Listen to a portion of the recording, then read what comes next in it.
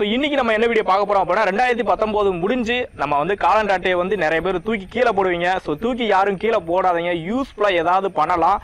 So அந்த மாதிரி யூஸ்ஃபுல்லா ஏதாவது பண்ணலாம் அப்படிங்கிற மாதிரி யோசிச்சுட்டு இருக்கும்போது எனக்கு ஐடியா வந்தது. இந்த மாதிரி ஒரு தெர்மாகோல் கட்டர் வந்து நான் செஞ்சிருக்கிறேன்.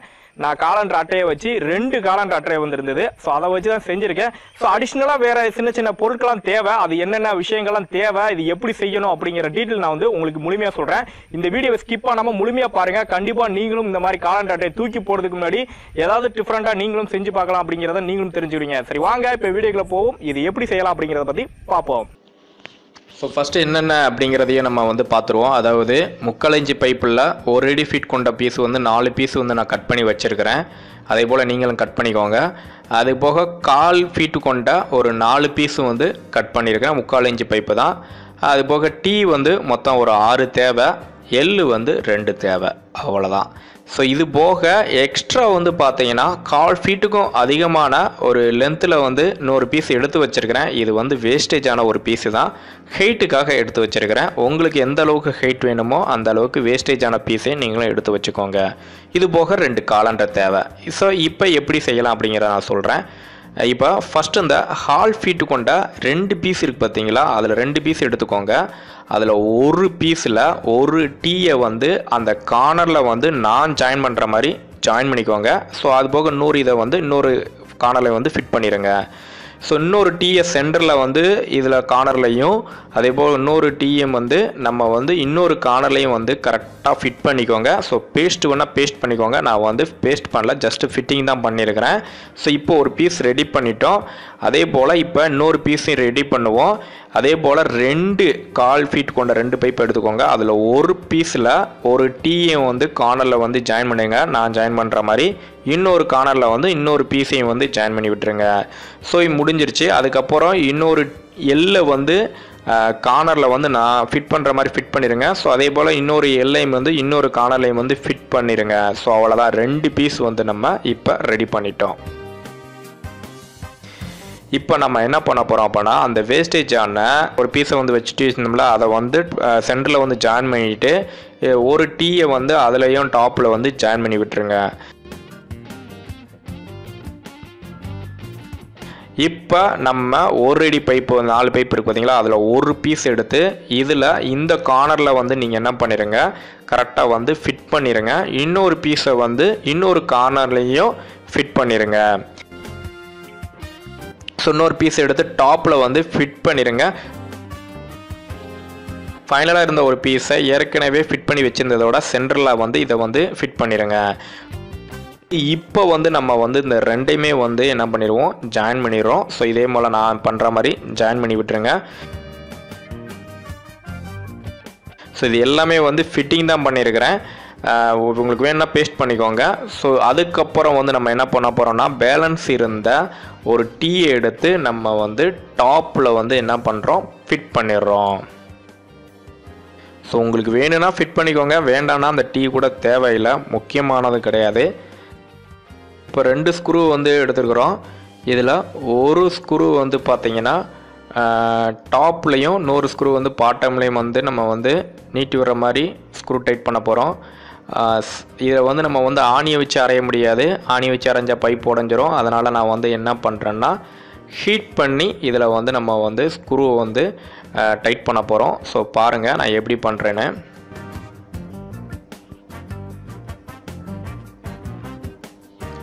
ஸோ இது ஸ்க்ரூ வைக்கும்போது ரொம்ப ஒரு முக்கியமான விஷயங்க. ஸ்க்ரூ வந்து பார்த்தீங்கன்னா கொஞ்சம் டைட்னஸ் இருக்கணும், லூஸாகவே வச்சிடாதீங்க. ஏன்னா நம்ம வயரை வந்து அந்த ஸ்க்ரூவோடு டைட் பண்ணும்போது ஸ்க்ரூ வந்து வெளியே வந்துடக்கூடாது. அதனால் அந்த அளவுக்கு வந்து டைட்னஸ் இருக்கிற மாதிரி ஸ்க்ரூவை வந்து நீங்கள் இந்த பைப்பில் வந்து ஃபிட் பண்ணணும். ஸோ நான் ஃபிட் பண்ணுற மாதிரி நீங்கள் வந்து ஃபிட் பண்ணிடுங்க.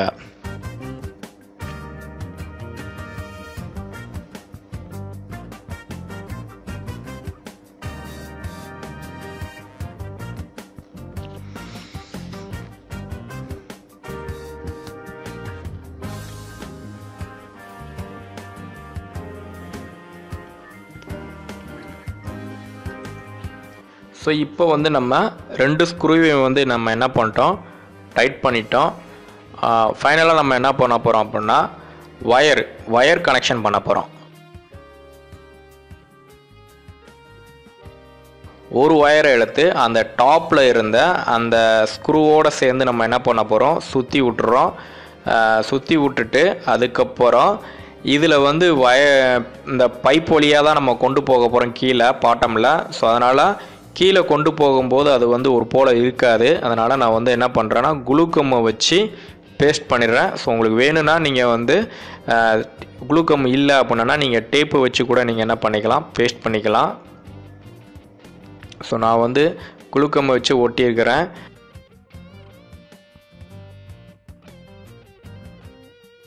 உங்களுக்கு செலட்டப் வச்சு ஒட்டினாலும் ஒட்டிக்கோங்க, இல்லை இன்சுலேஷன் டேப் வச்சுருந்தா கூட சுற்றி ஒட்டி விட்ருங்க.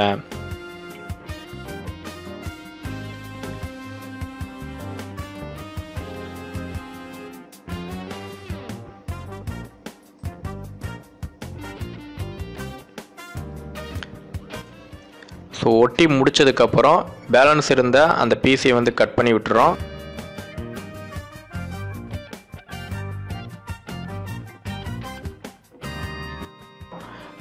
இன்னொரு ஒயரை எடுத்து நம்ம பாட்டமில் அந்த ஸ்க்ரூவோடு சேர்த்து அதே மாதிரி சுற்றி டைட் பண்ணி விட்டுட்டு இந்த பைப்பு வழியாக நம்ம வந்து அந்த பாட்டம் எண்டுக்கு வந்து கொண்டு வந்துடுறோம். ஸோ இதையும் வந்து நம்ம வந்து வெளியே நீட்டிக்கிட்டு இருக்கிற மாதிரி இருக்கிறதுக்காக குளுக்கம்மை வச்சு நம்ம இதுலேயும் வந்து பேஸ்ட் பண்ணிடுறோம்.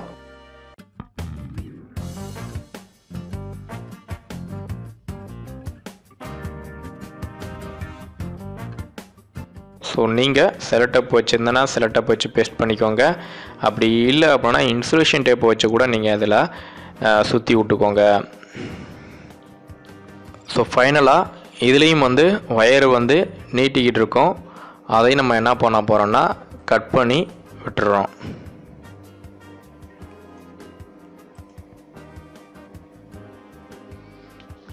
இப்போ நம்ம ஒயரை கனெக்ஷன் பண்ணியாச்சு. ஸோ 2 காலண்டர் இப்போ எடுத்துக்கோங்க. ஒரு காலண்டரை நம்ம பாட்டமில் குளுக்கம்மை வச்சு பேஸ்ட் பண்ண போகிறோம். இப்போ பாருங்கள் நான் எப்படி பண்ணுறேன்னு.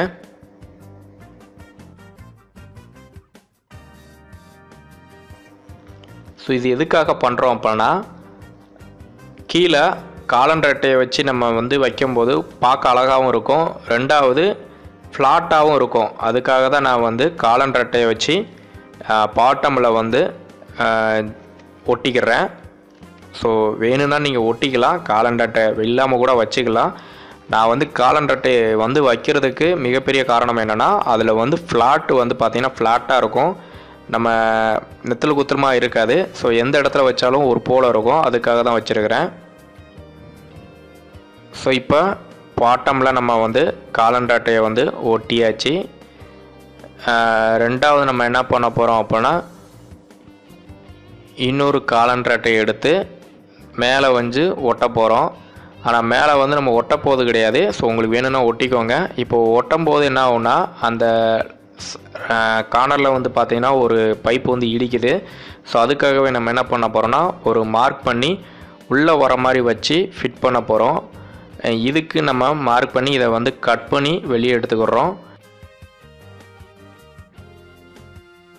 வெளியே எடுத்து இப்போ பாருங்கள் நான் வந்து கட் பண்ணி காமிக்கிறேன். இப்போ பாருங்கள் கட் பண்ணி வச்சதுக்கப்புறம் பாருங்கள் அழகாக உள்ளே போகுது. ஸோ இப்போ என்ன பண்ணிக்கலாம், வேணும்னா நீங்கள் ஒட்டிக்கலாம். நான் வந்து ஒட்டலை, ஜஸ்ட்டு வந்து மேலே வச்சு தெர்மாக்கோலை வெட்டுறதுக்காகவே வந்து வச்சுருக்கிறேன். ஏன்னா ஒயர் வந்து அப்பப்போ வந்து லூஸ் ஆயிடுச்சு அப்படின்னா நம்ம வந்து இது எடுக்க வேண்டியிருக்கும். அதனால் இதை வந்து நான் ஒட்டாமலே வச்சுருக்கிறேன். ஸோ இப்போ வந்து என்ன பண்ண போகிறோன்னா, இப்போ காலண்டர் அட்டையை வந்து சென்டராக ஏற்கனவே வந்து ஸ்க்ரூ ட்ரைவ் பண்ணியிருக்கோம் பார்த்தீங்களா, அதுக்கு நேராக சென்டராக ஒரு ஹோல் பண்ணணும். ஹோல் பண்ணும்போது கொஞ்சம் பெருசாகவே போடுங்க. ஏன்னா நம்ம வந்து நிக்கோடிங் ஒயர் வந்து பார்த்திங்கன்னா அதுவே வந்து கொஞ்சம் வந்து ஹீட் ஆகுதுனால இந்த காலண்டர் அட்டை பட்டுச்சு அப்படின்னா அதுவும் வந்து கொஞ்சம் லைட்டாக வந்து ஹீட் ஆகி தீ பிடிக்க ஆரம்பிச்சிடும். ஸோ அதனால் நீங்கள் என்ன பண்ணிக்கோங்க, கொஞ்சம் ஹோல் வந்து பெருசாகவே பண்ணிக்கோங்க. நம்ம என்ன பண்ண போகிறோம்னா, இப்போ பாருங்கள் நான் ஹோல் பண்ணி வச்சுருக்கேன். இந்த மாதிரி நான் பண்ணுற மாதிரி நீங்களும் வந்து ஹோல் வந்து பெருசாகவே போட்டுக்கோங்க. ஃபைனலாக வந்து பார்த்தீங்கன்னா நம்ம நிக்கோடிங் ஒயர் வந்து நான் வந்து ஏற்கனவே வந்து கட் பண்ணி வச்சுருக்கிறேன்.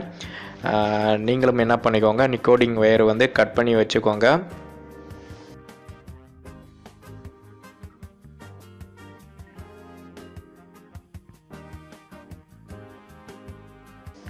ஸோ வந்து இதை வந்து நம்ம என்ன பண்ணோன்னா பாட்டமில் அந்த ஸ்க்ரூவோடு வந்து டைட்டாக வந்து இந்த நிக்கோட்டின் ஒயரை வந்து கரெக்டாக வந்து சுற்றி விட்டுறோம். நல்லா டைட்னஸ் இருக்கணும்.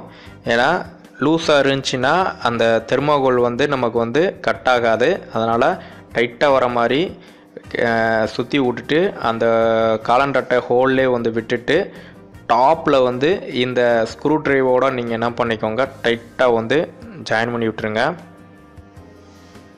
அவ்வளோதான். இப்போ நமக்கு ரெடி ஆயிடுச்சு. இப்போ வந்து நம்ம வந்து எல்லாம் முடிஞ்சிச்சு. ஆனால் இன்னும் ஒரே ஒரு பேலன்ஸ் இருக்குது. என்னன்னு பார்த்தீங்கன்னா, ஏற்கனவே வயரை வந்து கட் பண்ணி வெளியே விட்டுருந்தோம். அதை வந்து நம்ம என்ன பண்ண போகிறோன்னா யூஎஸ்பி டேட்டா கேபிளில் வந்து வேஸ்டேஜ் ஆனதோட ஜாயின் பண்ண போகிறோம்.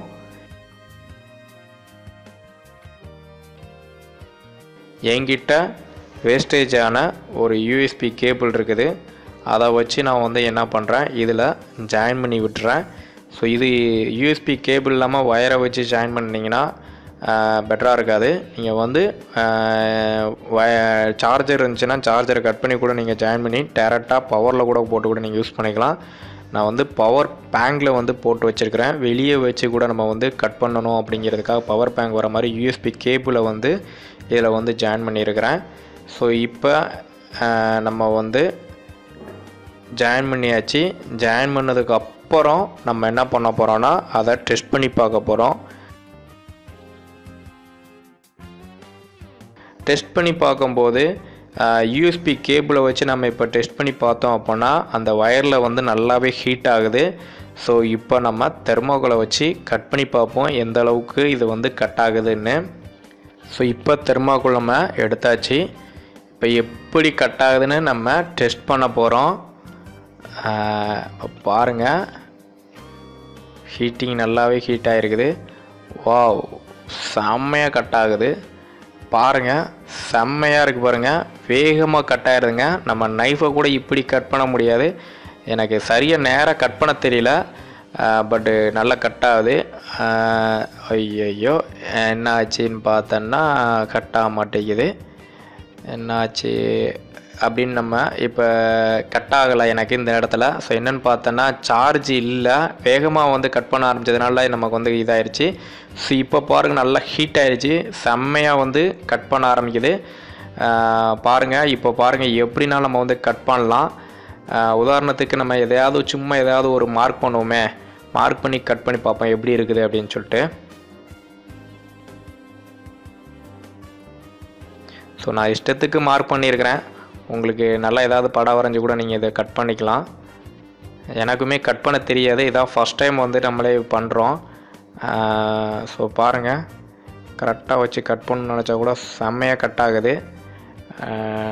சூப்பராக இருக்குங்க, உண்மையிலே நல்லா சூப்பராக ஒர்க் ஆகுது. ஜஸ்ட்டு பவர் பேங்க் பவருக்கே வந்து பார்த்திங்கன்னா இந்த அளவுக்கு ஸ்மூத்தாக கட் ஆகுது. நல்ல ஒரு சூப்பராக இருக்குது. இப்போ பாருங்கள், ரவுண்டில் வந்து நம்ம வந்து ஷேப்பிங்கில் வந்து படம் வரைஞ்சி நம்ம வந்து கட் பண்ணதுக்கு ட்ரை பண்ணுறோம். நல்லா தான் இருக்குது. ஸோ இஷ்டத்துக்கு நம்ம வந்து கட் பண்ணி காமிச்சோன்னு நினச்சோன்னு வச்சுக்கோங்கமே, உண்மையிலே சூப்பராக தான் இருக்குது. ட்ரை பண்ணி பாருங்கள், உண்மையிலே சூப்பராக இருக்குது. நான் கட் பண்ணுற மாதிரி உங்களுக்கும் கட் பண்ணுறதுக்கு ரொம்ப அருமையாகவே இருக்கும். ஓகே ஃப்ரெண்ட்ஸ், வீடியோ பார்த்துருப்பீங்க இந்த தெர்மாக்கோல் கட்டர் வந்து எப்படி ஒர்க் ஆகுதுன்னு. ஸோ நான் செஞ்ச வரைக்கும் சூப்பராகவே ஒர்க் ஆகுது. இங்கே பாருங்கள், அழகாக கட் பண்ணியிருக்கு பார்த்தீங்களா. ஸோ இதே போல் நீங்களும் இந்த மாதிரி காலன் அட்டையை தூக்கி கீழே போடாமல் இதை பார்த்து வீடியோ பார்த்து நீங்களும் செஞ்சு பாருங்கள். செஞ்சுட்டு இந்த மாதிரி தெர்மாக்கோல் வந்து கட் பண்ணி பாருங்கள் எப்படி கட் ஆகுது அப்படிங்கிறத நீங்களே வந்து ஆச்சரியப்படுவீங்க. ஸோ இந்த வீடியோ உங்களுக்கு பிடிச்சிருக்குன்னு நினைக்கிறேன். பிடிச்சிருந்துச்சுன்னா லைக் பண்ணுங்கள், மறக்காம இந்த வீடியோவை எல்லாத்துக்குமே ஷேர் பண்ணுங்க. நிறைய சின்ன சின்ன பசங்கள்லாம் தெரிஞ்சுக்கிடுவாங்க, அவங்களும் எப்படி செய்யலாம் அப்படின்னு சொல்லிட்டு. இதே போல் இன்னொரு யூஸ்ஃபுல்லான வீடியோ மூலமாக நம்ம அடுத்த வீடியோலும் சந்திப்போம். நன்றி.